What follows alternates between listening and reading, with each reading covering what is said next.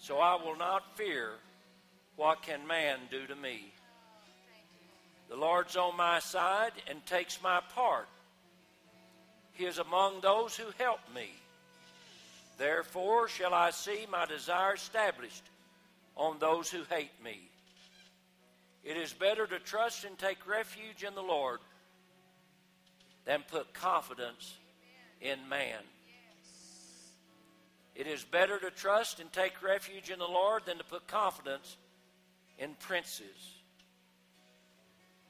You know, when we learn how to put our total trust in God, things begin to get smooth. The peace of God comes in. Fear's gone. And part of that is having a reverential fear of God. And that helps us stay connected up and walk in obedience to God. And so I want to encourage you, man, in this season, in the natural, there's all kinds of reasons to be fearful. But according to the Word of God, if we will reverently come and worship our God, seek Him, put our trust in Him, then no fear will even come near us, according to Psalms 91. No evil will come near our dwelling. But the key is, first of all, knowing God,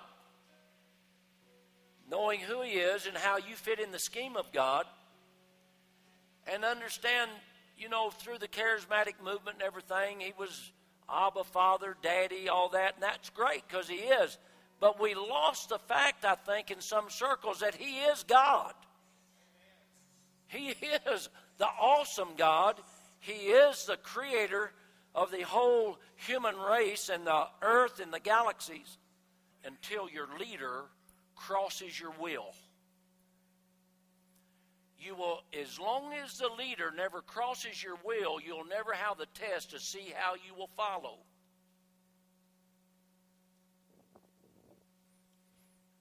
Amen, amen. Think about it. As long as everything's copacetic and you got somebody up there giving a three-pointer and we're seeker friendly and we do that. We don't ever do it. I had somebody tell me just last night, our pastor goes so far, but he would never cross the line. I said, I never got on the other side of the line. But you know what they told me? Right out of their mouth. They said, but we're going to come to your church Sunday. I guess they like to be crossed over the line every now and then. Somebody has to cross the line. Somebody has to say we got to wake up. Somebody has to say the covenant will work. Somebody's got to say if you'll bring your tithes and offerings in the storehouse, he will blow your mind with a blessing you can't contain. You'll be no different than Peter putting the net on the other side of the boat. He didn't argue with God. He just moved his net 8 feet. And all of a sudden he had more than he could contain. It broke his nets. Why? He walked in obedience to the voice of the living God. Oh, praise God. Whew, I'm stirred up tonight. I mean, the reason I'm saying this, you have covenant rights. Don't be deceived. Don't let some thought talk you out of going. And God said, test him, so why don't you start testing him? I know a lot of you test him and give, don't get me wrong, but maybe in this season, maybe God's calling us to a new level. Maybe the test is greater than ever. Whew, don't y'all believe, does everybody in here believe God's the true and living God, that he only tells the truth? Do you think he's got your best interest at heart? Do you believe that if you can just get past your own past life, your own thoughts, your own wounds, the time that you thought you was giving and nothing happened? Let me tell you, maybe it's getting stacked up and built up for now. Amen? And I know we got givers. I know we're way above the national average of giving. I know we are, but I want us to be on the top. I want us to be the cream. I want this group of people here can give testimony after testimony of what in the world God did because of obedience to the word of the living God. Amen? So, if you're on a fixed income, let's get it unfixed. Let's get some supernatural increase that you're believing beyond your fixed income. Why can't we? Huh? Can we? That's not beyond God. God said, test him and try him, that he wouldn't pour you out a blessing you could not contain. And I think it goes far beyond finance. I think it goes far beyond finance. So I love you. I mean, I'm not getting on you. I'm excited for you. Because you know why? I know you're the people God called to be here and to live in this season. And I know that you will trust him to the uttermost. Amen? And you'll have a leader that will do the same. We walk so close to the line all the time. It's so much fun. It is so much fun to see the hand of God every time. You still got a testimony? Oh, man. Let's hear it, Brother Ron. Come up here. I hope I don't blow the amp up. I'm going to hold the mic. No, I'm just teasing. Scared, I know. I'm teasing you. I'm not going to preach. I got a testimony. I'm debt free. Amen. Woo! Hallelujah. Praise I gave God. my way out of debt. Amen. Hallelujah. You know, there hasn't been a time, a service I've been in this church, even from the beginning, that I haven't given. Amen. Like last week, I came in late because of work, and I had to chase the guys with a money bag down the hall to get some money in there. Hallelujah. But it worked. I got money in my pocket. I got money in my checking accounts. All the bills are paid. And I got checks coming in the mail. Amen. Praise God. See, what we believe, what it still lies in the realm of the unseen. This is faith. Now, the reason we can say tonight when we sow, we're debt-free, even though there's still some stuff on the ledgers, we're believing by faith. Faith sees into the realm of the unseen. It goes up and retrieves the provision of God. And if you will continue to walk in faith, it will manifest as in the natural debt-free. But you got to receive it in the Spirit first. Faith, see, the church don't have a clue what faith is. Makes me want to bite this microphone in half. The reason I'm saying that, faith is receiving the promise of God while it's still in the unseen. And it says in the Bible, after you receive it, you don't need faith for it anymore because it's there.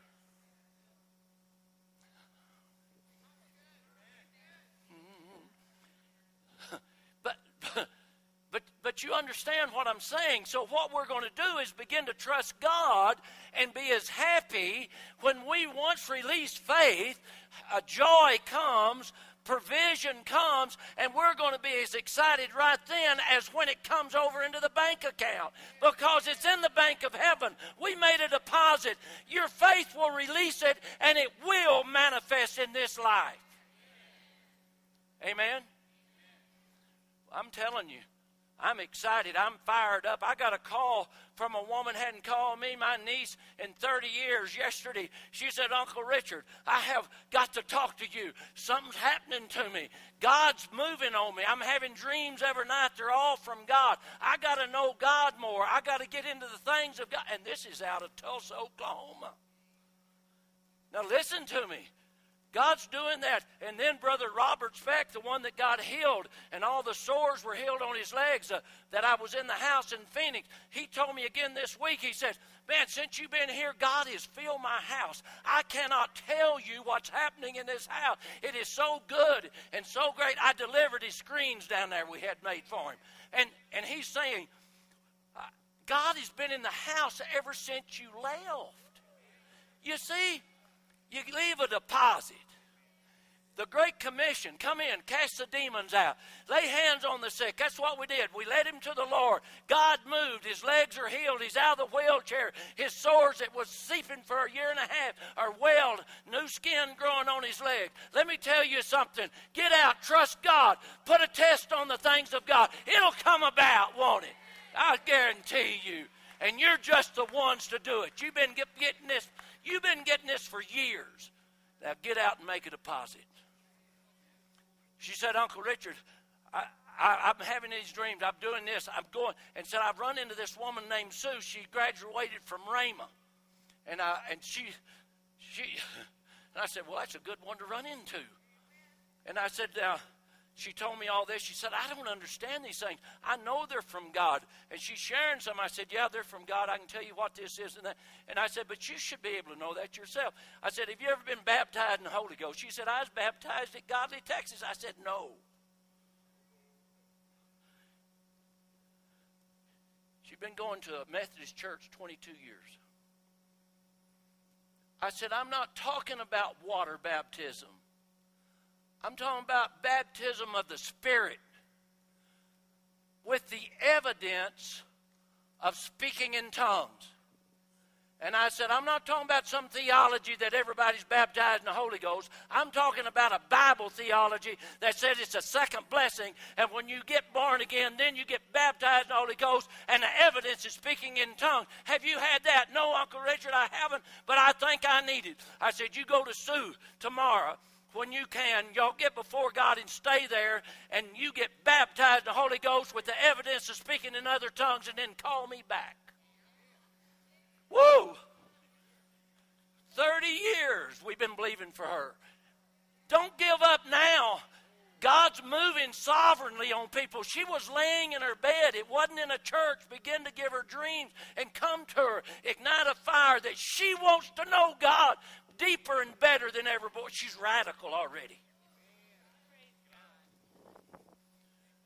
Don't think we're in the same season we were last year or 10 years ago. This ain't just having church. This is coming alive and standing up and letting God be God. Going into strangers' houses and letting God loose in there. And they come back and call you, oh, Richard, we just love you.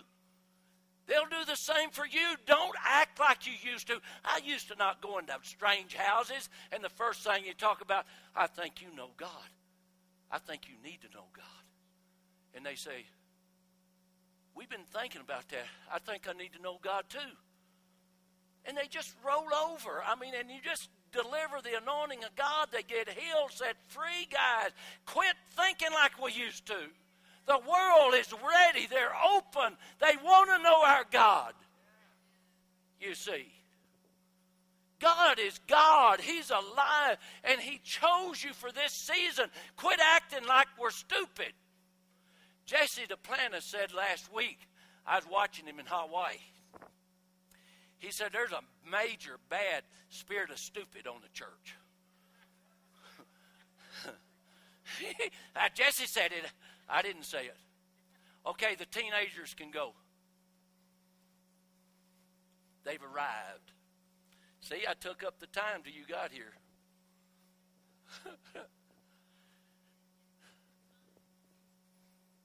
Yeah, we're going to give.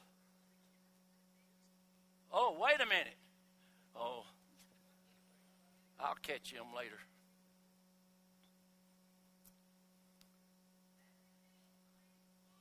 What is it? Okay, the kids can be released.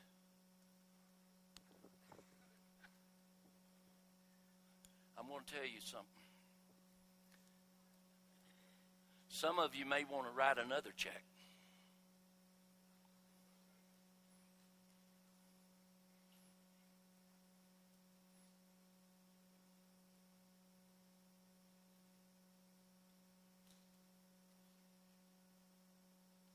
All of them gone?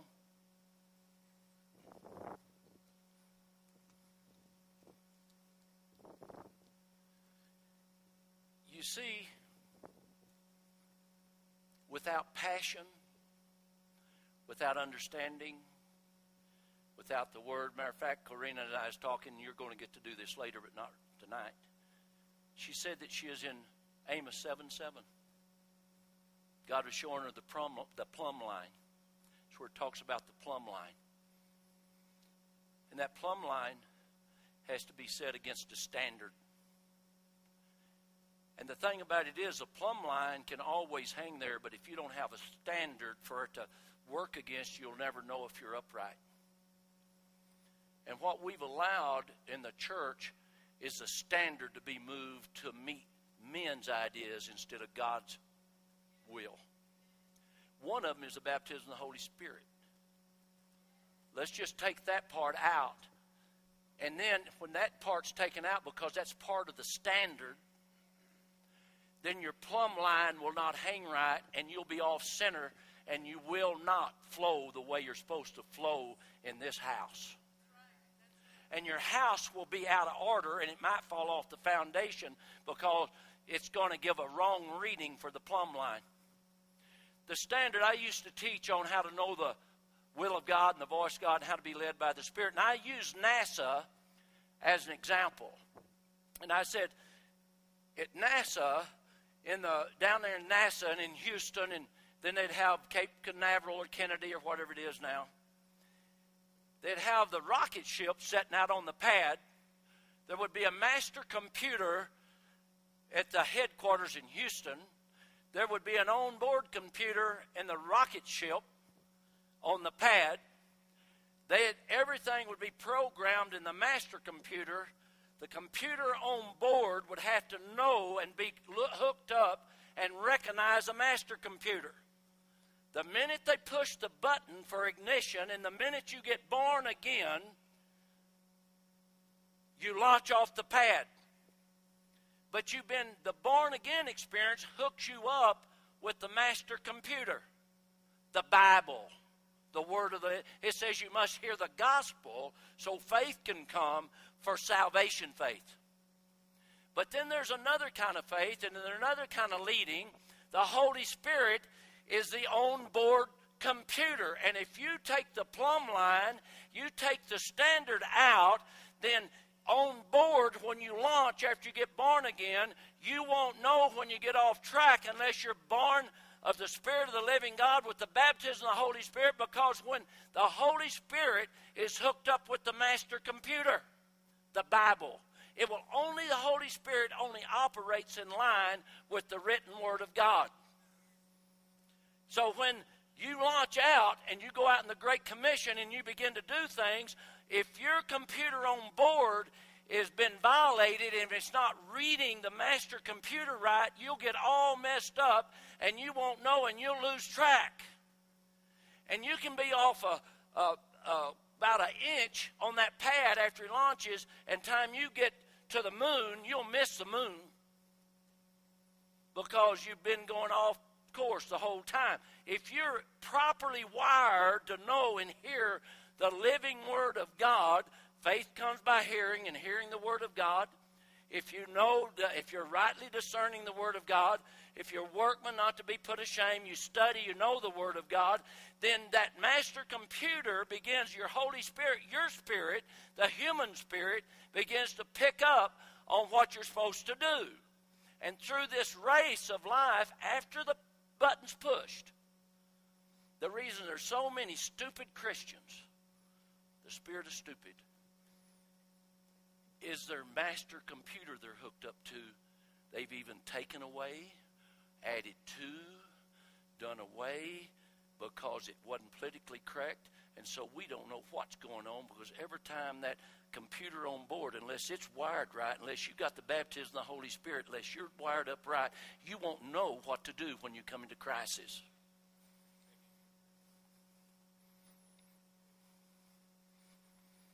So what I'm saying is this. You know what amazes me about human beings? They can come to a word church, spirit-filled church, where they're putting the word of the living God out. They've been baptized in the Holy Ghost, but they never studied the way they should. And one little stupid offense, they go back and revert back to the Baptist church. Now think about it a minute. And the Baptists are good. They get a lot of people born again. What the Baptists do, they set them up so we can get them filled up. They provided more people in the charismatic movement other than Catholics than anybody. But what I'm saying is this. But my God, after you get out of kindergarten, after you're supposed to be in your 16th year medical school, don't go back to the first grade. Oh, hallelujah. Aren't y'all excited? Because why I'm saying this, it says, listen to this. It said, protect your heart, what you hear, for that's where the issues of life come from.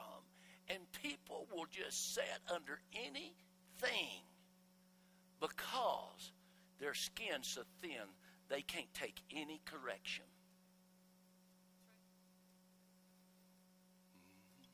Some of you's already mad. I don't care. Get mad as you want to. I'm called to deliver the word. You're called to receive it and grow. You say, well, listen, I was just telling Justin tonight, I'm working on 40 years now of doing my best to hear God, serve God. I'm coming up. That was before I went to Raymond, and after I got to Raymond, we started, and I've nearly got 40 years service. And I've seen a lot of spirit of stupid. And the thing about it is, I don't want that because it affects human beings. And whenever they get offended and they won't come and be corrected and let God heal them and set them free, they'll wind up shipwrecked down the road somewhere and not even in a body and not serving God because the offense they take on, they won't get rid of it.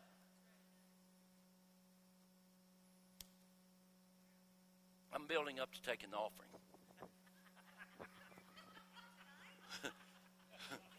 Yeah, tonight. Now, I'm not mad. I am like a shepherd trying to protect the sheep to keep from deception robbing us any longer. We've been deceived enough, and we need to come out with all barrels blazing and say, Satan, you have been defeated in my life, and I am coming out, and I'm going to walk in extreme obedience to God, and His covenant works for me. You see. Amen? And we're just now getting old enough. I told Justin a while ago, I said, I'm just now feel like I'm getting ready for the season. You know, people want to go 6 months or 6 weeks, think they're ready to conquer everybody in the world. Let me tell you, it took about 40 years to get ready for you guys. But let me tell you guys, I'm ready. And the reason I'm ready, God set the season. He has called us. We've been dressed properly by the Holy Spirit. The Word's been going in us for 40 years. And let me tell you what, it's been going into you. And sometimes it just takes a little Holy Spirit adjustment so that you hit the mark. So I told my niece, I said, you got to get baptized in the Holy Ghost this week. And then call me because I can't do you any good till you go to the next step. Okay, Uncle Richard. I'll call Sue. I'm getting baptized in the Holy Ghost this week. Isn't it good to have one student that says they'll do what you say? Hey, man, I'm just teasing. Y'all know that. Y'all are some of the best people I ever saw.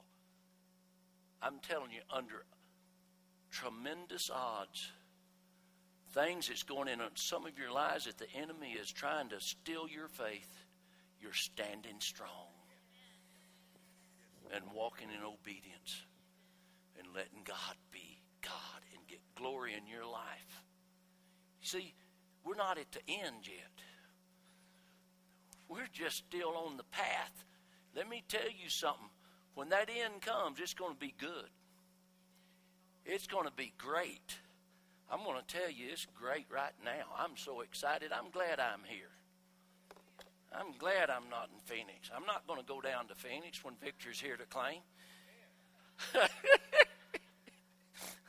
I may have to have you play that song after a while, so you better get ready. I laugh every time I hear that song. Why I go down to Phoenix when victory's here to claim. It's really why I go down defeated, but it sounded like Phoenix. Few people got a word from God on that. Y'all ready to make a declaration? The declarations work. Y'all ready? Okay, let's do it. As we give today's offering, we're believing the Lord for jobs and better jobs, businesses and better business, raises and bonuses, benefits, sales and commissions, settlements, estates and inheritance, interest and income, rebates and returns, checks in the mail, gifts and surprises, finding money, bills paid off, debts demolished, royalties received, supernatural increase on investments made, souls for our inheritance. It's offering time. Hallelujah.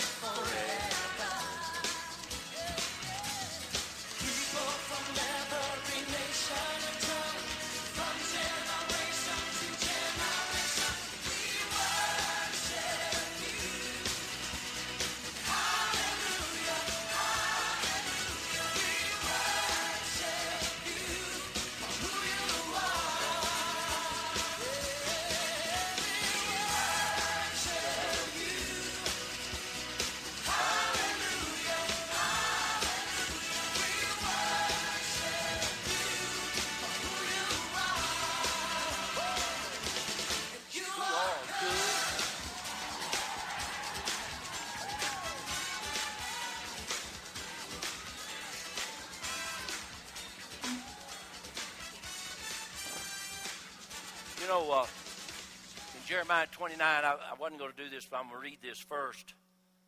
Because God was speaking before Jesus ever went to the cross. And he was making a declaration. And the declaration was this: even though before the cross ever come about, before redemption was attained and bought, he was saying this about you. He was saying, "For I know the thoughts and plans that I have for you, says the Lord. Thoughts and plans for welfare and peace, and not for evil.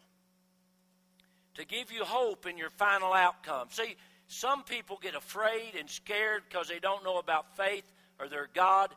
And their final outcome, they're afraid they're going to go down defeated. Let me tell you something. If you will have trust in God before Calvary's cross was ever done, before Jesus ever walked, a few thousand years, I don't know exactly how long this was before the cross, but it was a good long time. Our God was saying, "I see you." 2011, July, that I've got a future plan for you. I've already got the plan in motion. I'm going to buy your future for you. I'm going to pay for it with my son. I'm going to make sure that the blessing of God come upon you. I'm going to give you revelation of who you are. You'll be able to walk into my presence anytime you want, and you'll find help in time of need. You see. And then he said, after you will learn this, after you come to this place, you'll call out to me and I'll hear you. I'll answer your prayers. I will heed you. Then you will seek me. You'll inquire me out of necessity. You'll come to me on a daily basis. Your heart will not be hard anymore. I'll put a softness in you. You see. Some of you need to let the Holy Spirit just come right in and just massage that hardness that's kind of calloused around your heart. Let the Holy Spirit begin to move upon you. Let him begin to let you know, wait a minute, you don't have to be hard. You don't have to be like that anymore. I'll just come in, I'll help you because I've already got your path planned. All you got to do is pray, believe God, hear the voice, and walk on the path. You see, we need to allow God to be God in our life. And let me tell you why. When Jesus come to the earth, he came with one mission in mind. Ultimately, to conquer Satan and his way in your life. And it says that in 1 John 3:8, for this purpose the Son of God, Jesus Christ, was manifest, that he might destroy the works of the devil. Well, with God knowing our future, because he planned it all the way back in Jeremiah, he saw you on this side of the cross knowing that you could have victory every day if you would trust him and walk in his ways. Then he knew that when you saw his great provision and his love for you and the things that he did for you, he knew when you began to understand it, your heart was softened, you got a brand new spirit, then he knew that you would begin to call him out of necessity and understand that he would be your only hope, and then he would heed your prayers and set you free because of what his Son has already done on Calvary's cross. He brought an end to the power and the death-giving Satan in your life. But we must understand that and walk by faith to walk free of that. Do y'all think Jesus accomplished his task? Okay, then, we don't have a problem, do we? Like Shambach used to say, you ain't got no problem, you just need to have faith in God. Isn't it amazing? We face sometimes monumental problems, sometimes little problems every day. It's the small foxes that'll get you, it says. And the test is, will you walk in obedience to the Word of God, or will you falter?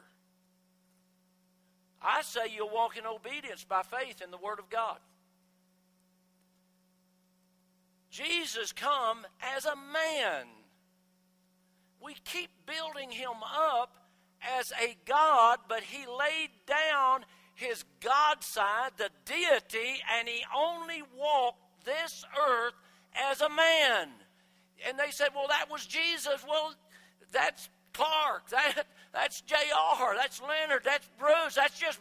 But it says the Godhead moved into you whenever you accepted Jesus. The full Godhead, it says, in 2 Corinthians, I believe it is, moved in when you accepted him.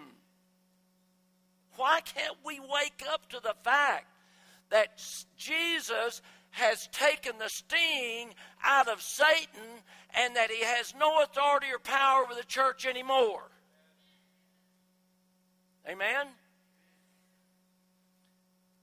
He came to the earth as a man, and when he defeated Satan, he defeated him as a man, so that when he saw you, when the devil looked at you, he knew he had no power over you.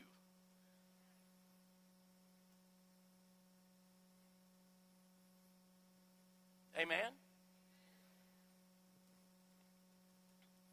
He used the Word of God to defeat him. It is written. What are you using? Every time he sticks his head up, do you say, oh, I remember over in 1 John it's recorded how my Savior defeated you as a man through the power and presence of the Holy Spirit, just like you've got. Amen? So, whenever we begin to understand this, we have the same word, the same ability to conquer Satan as Jesus did. He's legally been brought to naught, according to Colossians 2, 13, 14, I believe it is, isn't it? Is that right? I'm sure it is. So what I'm saying, why would we be willing, with children going to hell in a handbasket, people dying prematurely of diseases that should never have been allowed in the church, poverty raging around the world, little kids in other parts, in Sudan, other parts of the world, dying by the millions of starvation? Why would we allow that to happen when we've been given authority over it and Satan has been brought to naught, to zero, according to Colossians 2? It's because of lack of knowledge, and somebody tried something 100 years ago. Some well-meaning pastor tried something and it didn't seem like it worked, so he changed the theology of the Bible because of pride and embarrassment, and it came down through the deal that we just have to accept what comes down the pike. That is the biggest lie the devil I ever heard. We have authority, and Satan has been stripped of authority. I'm going to show you. God has elevated the church. He brought it to a new level. For as much then as the children are partakers of flesh and blood, he also himself likewise took part of the same. Talking about Jesus. That through death he might destroy him that had the power of death. That is the devil. That's Hebrews 2:14. Now, we need as a church to understand that we are a well-oiled organism called the body of Christ, given the power of God with all spiritual armament and warfare, that no devil should ever stick his head up in our place. And if it does, take out the sword of the devil that stuck his head up like Goliath and cut his head off. Amen? Philippians 2.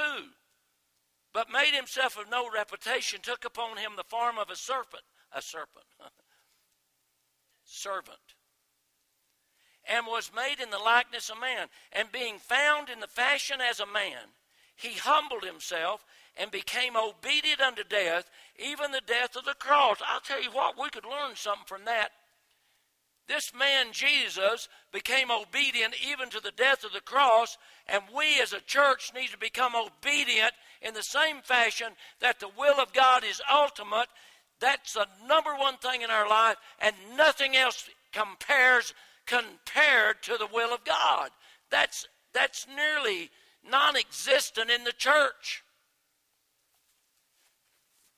Everybody else's will supersedes God's will because it takes effort to do the will of God. It takes sacrifice to do the will of God. It takes time to do the will of God.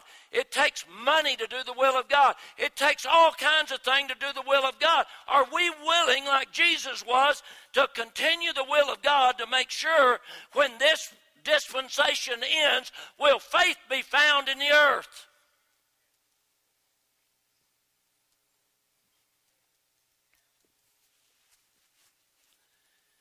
And I thought I'd end there. No, I'm not ending yet. What I'm saying is this. I was talking to some people the other day, and I said our main problem really, we pray, we seek God, is we need not be self-centered.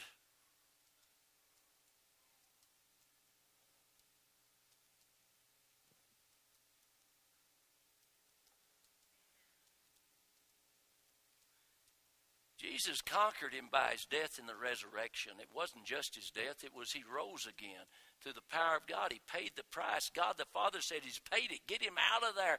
And the Spirit of the living God brought him back. And people don't realize that the death that he encountered is not death like we think. Yeah, he died physically on the cross, but what was greater than that, whenever he went to the pit, he was separated from the Father 3 days.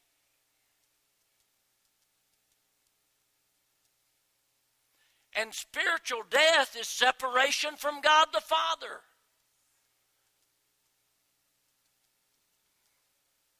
Do you understand that? It's a lot more horrible than natural death. Natural death, the sting's been taken out of it.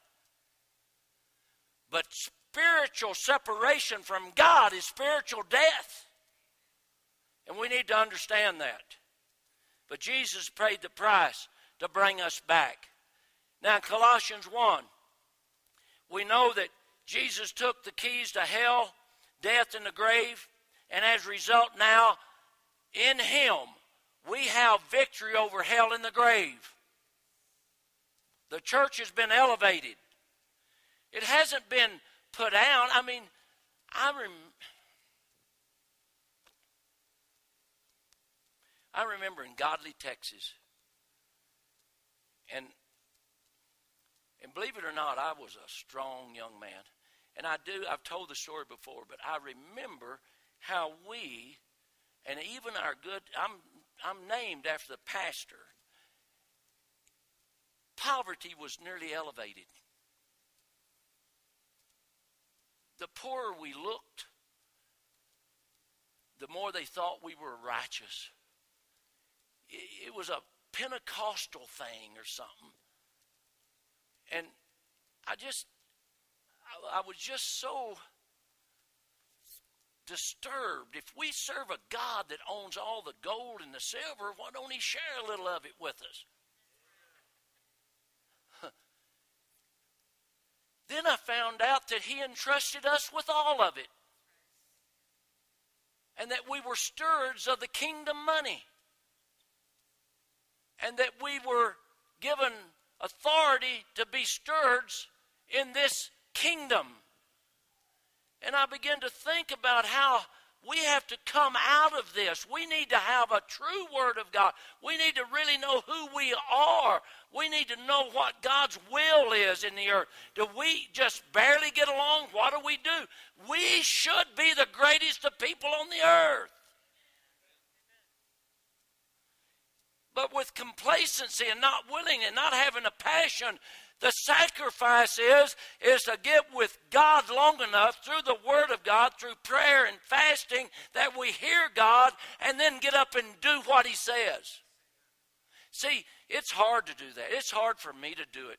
It's hard to take the time to do it. I don't want to do it sometimes, and that is a deception, because if you will, God will honor you and you'll come out victorious and you will be most highly exalted by God, because you will bring Him glory from what you produce in your life.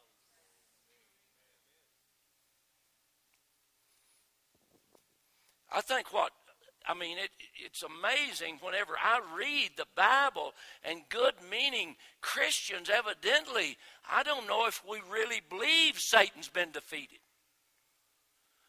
Why do we not believe it? Because we've been told it was God's will for certain things to happen to us that wasn't God's will at all.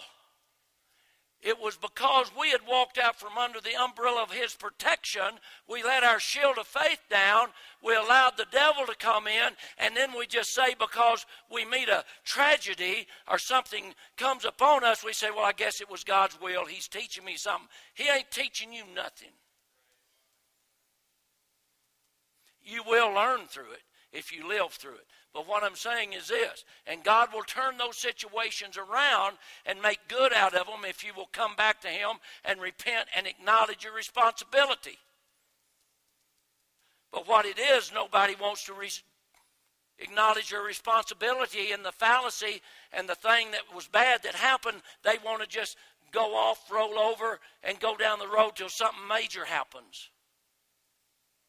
Am I making myself clear? So if you're a mature, grown man or woman of God, people call me that's been around God for 30 years over the most trivia things I ever heard in my life. I was so mad. People call me over the most foolish, stupid things that somebody that's been in church 40 years shouldn't even give an iota hoot about. Doesn't it bother you to think that the spirit of stupidity is working on the church?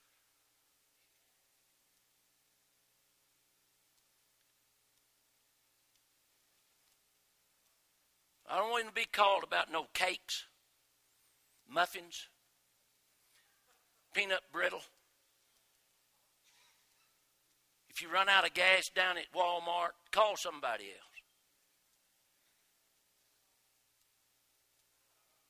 I've got a group of men and women here that want to go further than that.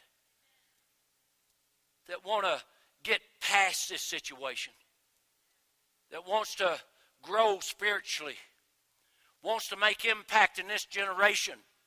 And let me tell you something. If you don't do it, it won't happen.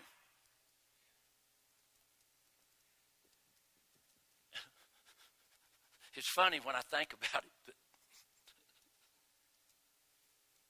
that's why I got this haircut.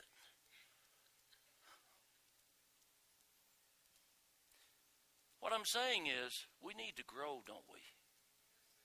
Don't we need to mature in the things of God?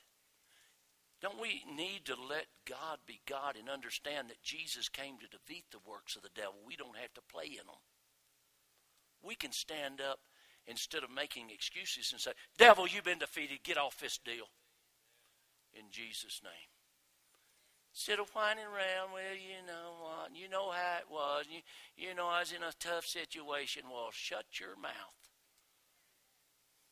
Jesus is in a pretty tough situation in the Garden of Gethsemane, but what did he choose? The will of the Father.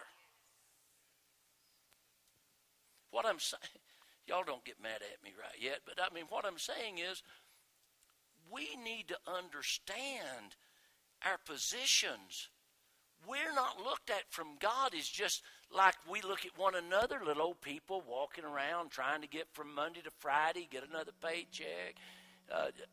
He's looking at us as a voice of God in the earth. He's looking at about probably 5 billion people that don't know him yet, that's still living right now. He's looking at us as being empowered by the Holy Ghost and the Word of the living God to stand up against any Goliath that comes toward us and cut their head off because we've been with him. You see. So, in Colossians 1:13, he began to speak about it, and he was beginning to elevate the church. Who hath delivered us from the power of darkness? Have you been delivered from the power of darkness? Legally you have, but unless you know that and walk by faith, it will still try to overlord you. And he hath translated us into the kingdom of his dear Son. Romans 8:30, moreover, who he did predestinate, them he also called. And whom he called, them he also justified. And whom he justified, them he also glorified. Are you called? Are you justified? Jesus was a manifested glory of God. Who are you? You're the body of Christ. You are the manifested glory of God in the earth today.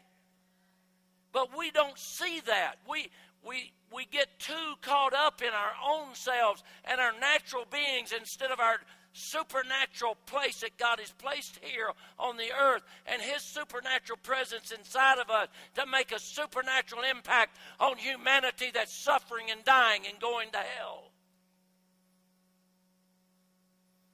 He has raised us up together. How? Not individually. He has raised us up together and made us sit together in heavenly places in Christ Jesus, according to Ephesians 2:6. Luke 10:19, behold, I give you power.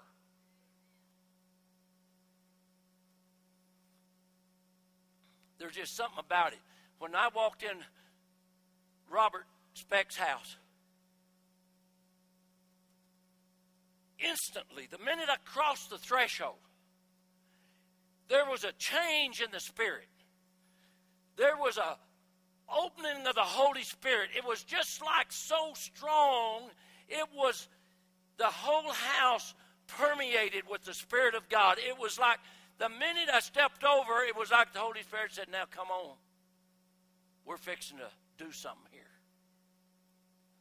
And my shift went from collecting money to delivering people. It went from the company to the company, to the kingdom.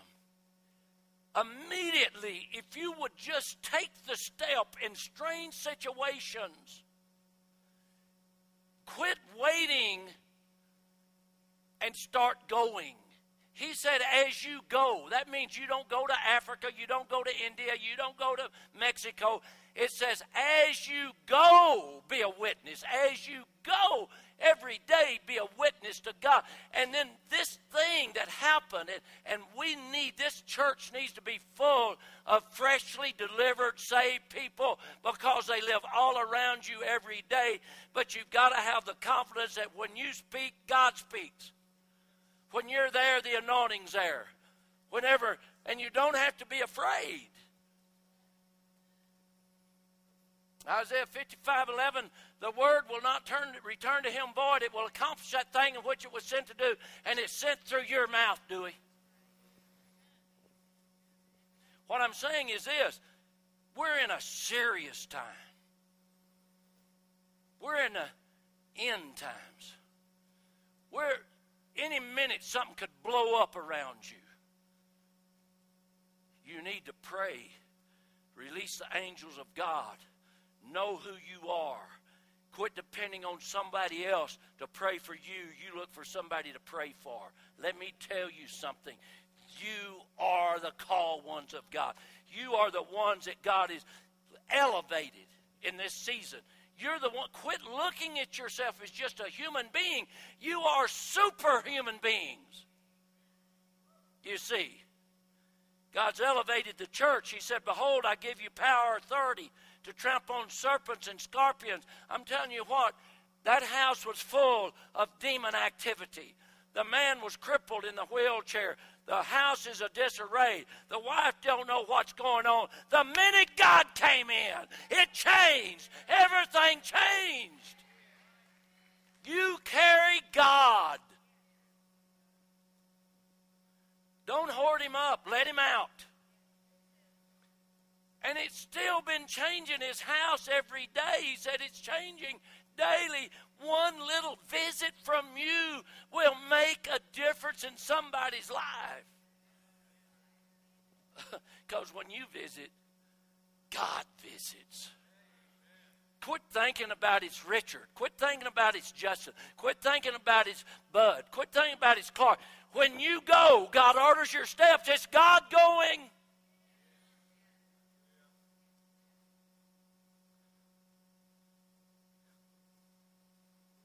Behold, I've given you authority over all demons and serpents and circumstances that would try to cause degradation and lameness and sickness and oppression over societies. You've got the power and authority to change it.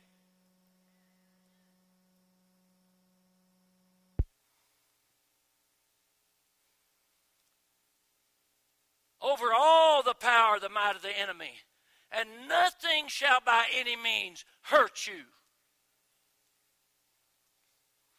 I remember, I know I've said it before, I used to work the crack houses of West Palm Beach, Florida, and all the way down to Miami. We went into crack houses every week, 2 or 3 times a week. We'd get calls from parents. Our daughter's over at this crack house. We got to get her out. Would you go do it? Sure, we'll go do it. We never one time got hurt. We'd go into those dark crack houses, grab them up by the arm, say, you're going with us, young lady. We're going with us, young man. Who sent you? I said, God and your parents. Don't you mess with us. Nobody ever messed with us. Of course, we look mean. Well, we found in Hawaii, we went to a luau. I said, look at that thing. He said, when they go into war, they got this big deal up there. And then this guy did that on the stage. It scared me. I like to fell plumb under the table. They have a tongue. It looked like that. Well, I mean, they had that paint on them, and they stuck their tongue out and made that loud shrill. I started thinking, my Lord of mercy, no wonder people had run from them. Big old spear in their hand. Well, when you come empowered by Almighty God, your enemies will be afraid, and they'll run as in terror. But the church has to be equipped to do it. God is the equipper. The Holy Spirit's the equipper. The Word is the equipper. And the challenge comes tonight. Will you be willing to go? As you go, be a witness. As a matter of fact, let me challenge you with this. Starting with your own family, would you be willing to be bold enough to tell the truth instead of making excuses? Because if you'll tell the truth, the anointing of God will come in and deliver your family. The church too long has been governed by emotion, not by spirit. I want your families delivered. I want them set free. Because we do not wrestle against flesh and blood, but against principalities and powers, against the rulers of darkness of this age, against spiritual wickedness in heavenly places.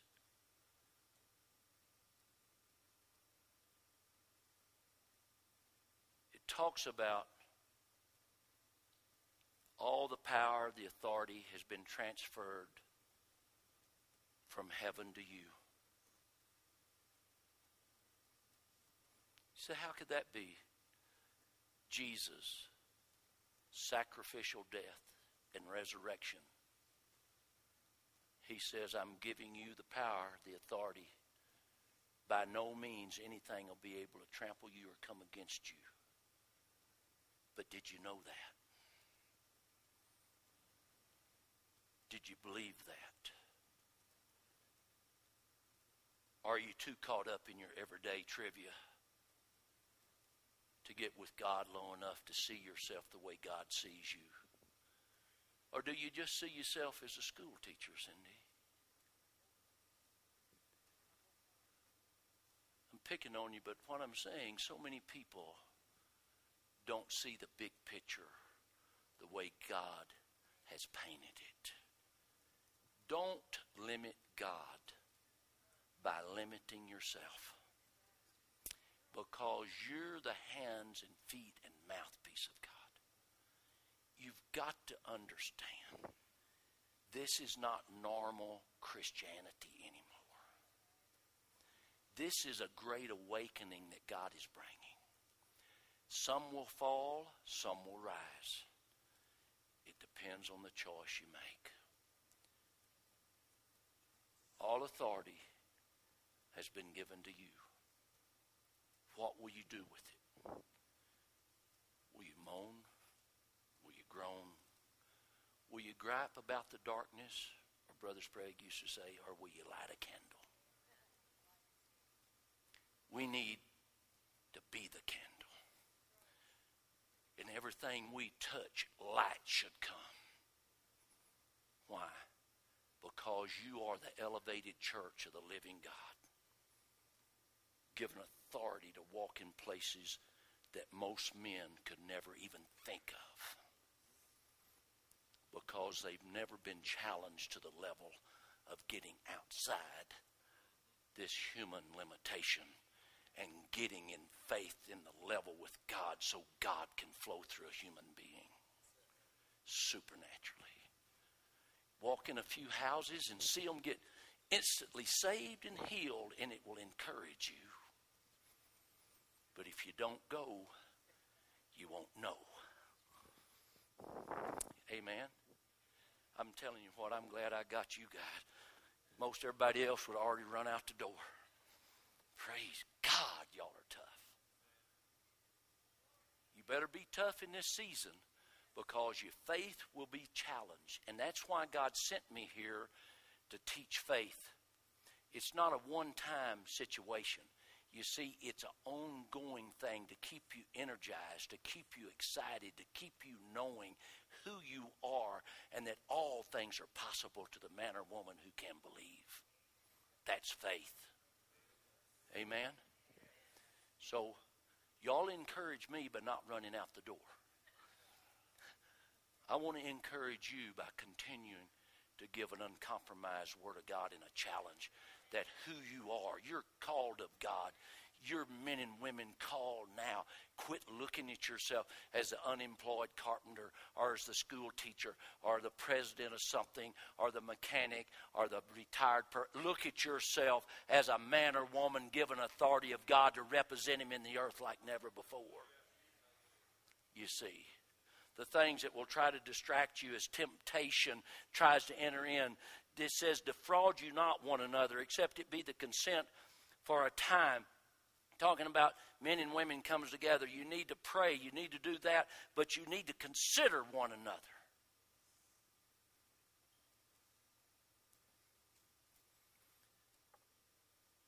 And sin is number 2. Satan is the originator of rebellion. And the biggest sin in the church is rebellion. I told Justin tonight, I said, you ever played Follow the Leader? We used to play that all the time when we was little kids. Follow the leader, and we'd go in circles and go out and come back, and you had to hook up, and everybody had to stay in line. It might not be a bad idea in this dispensation, in this season, to play follow the leader. God calls the leaders, not men. Amen? And then, deception is one of the greatest powers. The devil will bring your past up, or when it seemingly you failed, or your future, it doesn't look like there's any hope. He'll try to bring it up and deceive you, and let that be the number one paramount thing in your thinking instead of God has already delivered you. He has already made the way. 2 Corinthians 11:3, but I fear lest any means, as a serpent beguiled Eve through his cunningness, so your mind should be corrupted from the simplicity that is in Christ. He's talking about this is a simple thing to trust God.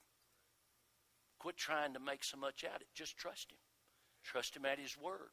Walk forward with Him. Don't be deceived in thinking that we got to come up with some kind of concoction to make this work. The concoction is this: trust and obey. Trust and obey. Accusation. Satan hurls accusations against the saints continually to try to rob you of your ability, your strength, your faith. He tries to, in Revelations 12:10, it says, I heard a loud voice saying in heaven, now is come salvation and strength and the kingdom of our God and the power of His Christ. For the accuser of our brethren is cast down, which accuse them before God night and day. He does not have the ear of God anymore on your behalf. No more. The only ear he can have is yours. God already sees you delivered and set free. Accusation, affliction, he seeks to afflict. And he's even painted the picture to the almighty church of the living God. When you make a statement that everyone in the church should be living in divine health, people get mad. It don't make any difference if you are living in health. It doesn't change the truth. The truth is, maybe that could give us something to shoot at. Maybe there is no sickness in the covenant. There's no sickness in the kingdom of heaven. I've had Christians, good one, ask me, well, how are we going to die then? Well, just get old. Good grief. Get 120 and say, well, son, I think it's time to get out of here. I'll see you up in the next stage, and let your staff fall down, let your spirit go, and go on be with the Lord and quit. Whole lot better than dying with cancer, tuberculosis, TB, demonized AIDS, some kind of horrible blood disease, or some other kind of horrible. It'd be a lot better just to live 120 years, be productive, never retire, just serve God in the kingdom the whole time, and then just evacuate, get out of here.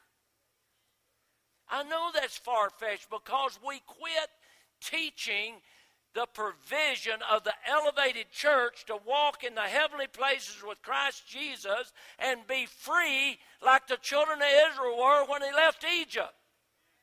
You say, well, I don't think I can buy into that. That's what's wrong with the church. We're not being willing to stretch our faith beyond where God even told Abraham, stretch your tent flaps, get the cord stiff and get those pegs in the ground. Get your vision bigger. And the vision is not having 150,000 churches in the world. The vision is to have one church walking in divine health.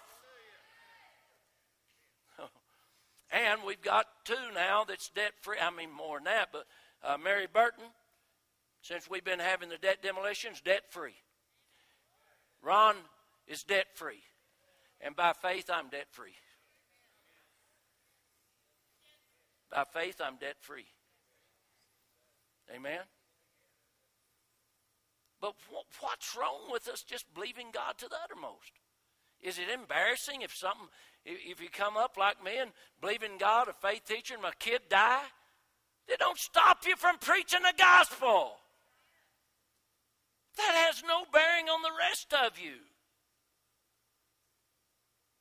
I don't understand that. If God said it, let's take it and run with it. I don't care if you come in on a three-legged scooter trying to get around up here at the altar to pray. It has no bearing on the covenant. The covenant says, by His stripes we were healed. And we need to start believing it, getting out in the realm of the unseen while we're still probably embarrassed sometimes. I mean, my wife's home. I prayed for her before we left that she would be healed, and I believe she's healed right now. But the thing about it is, it didn't stop me from coming preaching healing and faith and deliverance and going with the full covenant power of God. You are the elevated church. Amen? I believe somebody will hear me and want me to come preach in London.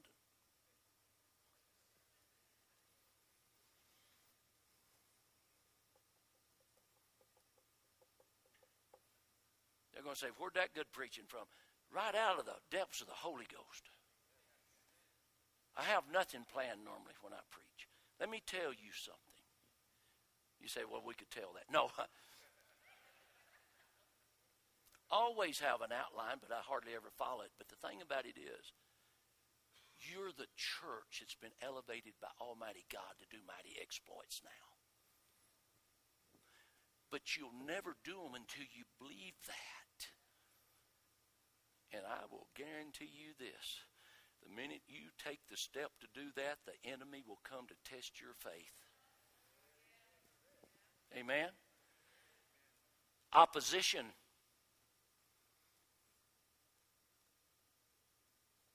He is involved in a great spiritual war against God in His kingdom, so He wants to bring opposition against you because you represent the kingdom. 1 Peter 5:8, be sober, be vigilant, because your adversary, the devil, as a roaring lion. He didn't say he was, he just said as a roaring lion, walketh about, seeking whom he may devour. It'll be hard to find somebody in this church to devour. Why? Because you got knowledge of who you are. You got knowledge that you've been elevated. You got knowledge that He's been stripped. Jesus come to defeat and destroy the works of the devil. So He has no authority anymore in your life. So He'd have a hard time getting over on you because you trust God, you know your right position with God, and you know God's the one that placed you there. Amen? And then death was the greatest power Satan had. Hebrews 2 is back again. For as much then as the children partakes of flesh and blood, He also Himself likewise took part of the same, that through death He might destroy him that had the power of death, that is the devil. Let me tell you something. We must always remember that Jesus came to the earth for one reason, that was to destroy the works of the devil and bring salvation to mankind. He did this for us. Jesus conquered Satan. You don't have to.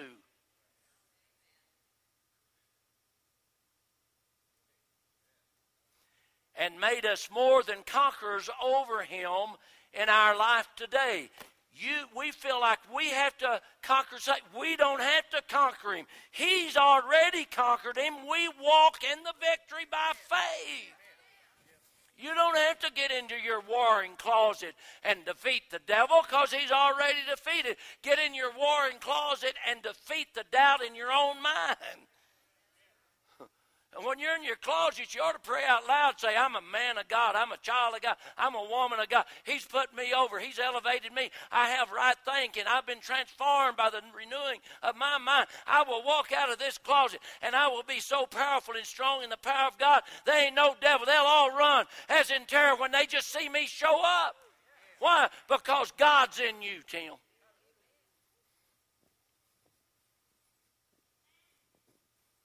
You see, I know we've got to get out on the cutting edge. I know for this season. We've been trained for this day. But all of you's been put here because you got to be pushed over the edge. Well, you got to get all around that spiritual faith limb. You got to get out there where if God don't rescue you, you ain't going to be rescued because you're walking by faith. But you know what? When you walk by faith, you got no problems. Because faith activates the will of God and the provision of God. Amen. Well, let me tell you something. I'm going to continue this, I think, Sunday. Because I think we have got a group of men and women here that realize that God elevated the church and you're the church. And that these neighborhoods that we live in no longer will belong to the devil, but will belong to God. Do you understand me? I want us to stand out. I don't want to be a quiet little old group of people in a quiet little old church. I want us to sing this story to the housetops. I want religious spirits to flee every time they see us coming. And that God be God and He manifest in our presence and out in the earth like never before. And that He begins to speak to us like He is my niece in Tulsa, Oklahoma, giving her dreams every night, getting her so ignited. And that was a sovereign move. I ask that the book of Joel comes alive and that it actually manifests now in this season. And I ask that God will impregnate you with a desire, and it will give birth to faith like never before, that you will actually be so fed up with mediocrity in your own life and in the church that you're willing to change and let God be God again in the church of the living God. I'm telling you, God's in this thing. God is alive. We know if we will just think. We've all of us been in church for 100 years, and we know change has to come. And it's got to come from God Almighty through us. And that comes by trust and obey through faith in the true and living God. Father God, let the anointing of God be strong on this congregation of men and women. The church that you have elevated. Let it manifest this week and the weeks to come as men and women that carry the Great Commission at the forefront of their life. And that demons begin to cast out and run and flee, and hands are beginning to be laid on sick men and women, and instantly they're healed. And let this anointing that's on my hands right now go through this congregation, and let it be so tangible that they will jump when it even begins to manifest. And let it be so real, so activated by faith tonight, that wherever we go, starting with their own families, they will fall before Almighty God and sovereignly begin to move toward Him. In Jesus' name Almighty. Amen and amen. Praise God. That's about it, guys.